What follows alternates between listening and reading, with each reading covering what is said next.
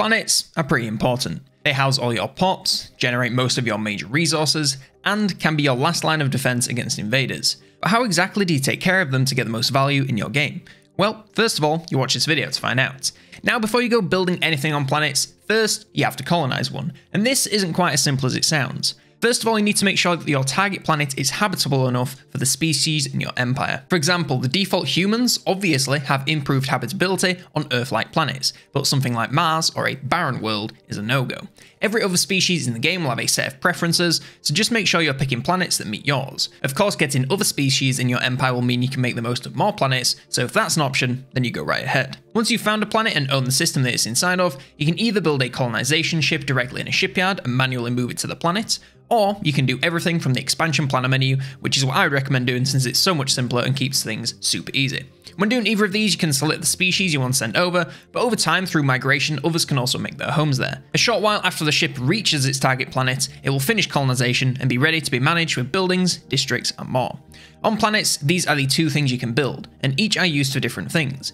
Districts are the most straightforward and generally increase the amount of housing and jobs on the planet, specializing in a certain sector. Industrial focuses on consumer goods and alloys, generator focuses on energy, mining focuses on minerals, and agriculture focuses on food. City districts create trade value and amenities, as well as increasing the building slots on the planet, so worth building a few of these pretty much everywhere.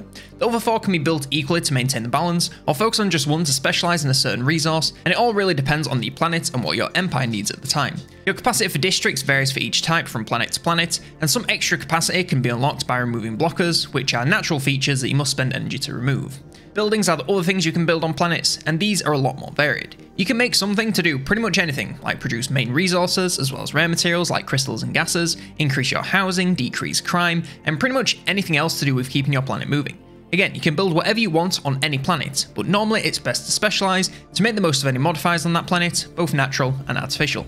Speaking of which, designations. This is basically you deciding what the planet's main focus is going to be. Don't worry, it doesn't stop you from being able to build anything. All it does is grant bonuses to specific buildings and workers in those buildings. Also, quick side note, yeah, I haven't touched on the population tab because it takes like 5 seconds to explain and can pretty much be ignored 99% of the time.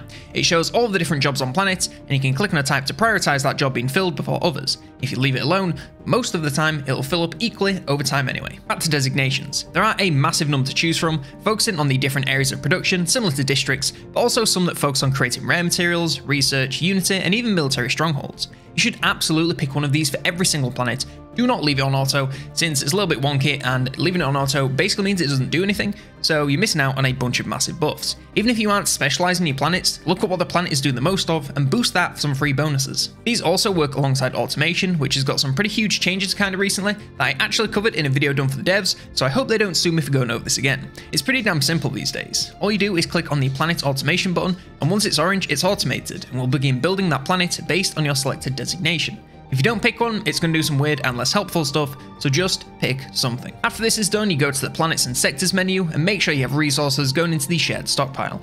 This is basically the funds that are used to build on automated planets, so making sure you have a steady supply going into this, either by monthly deposits or manual lump sums, is essential. Sectors have settings of their own, but just leave them off as it confuses the computer and can actually make things worse. Finally, you can also assign governors to look after sectors, and they'll bring their own sets of unique bonuses that will do nothing but help your planets, so once you have a few planets in a sector, get one appointed ASAP.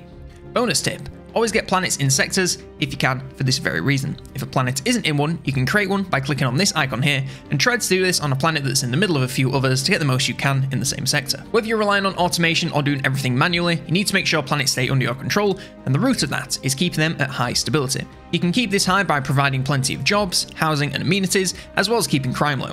Having a high stability will net you more resources from jobs, extra trade value, and more pop growth from immigration. As long as you keep stability high, you can't really go wrong, and planets will stay loyal to you without any real issues. And finally, we should probably go over armies and invasions. I'm not going to spend much time here since it's pretty damn straightforward. Every planet has a defensive army that stays on the planet at all times.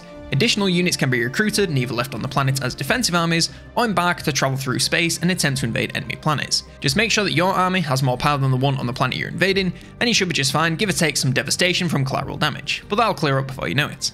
And finally, if you're wondering why my planet UI looks so damn good, then check out this video here to see the very best quality of life mods in Stellaris.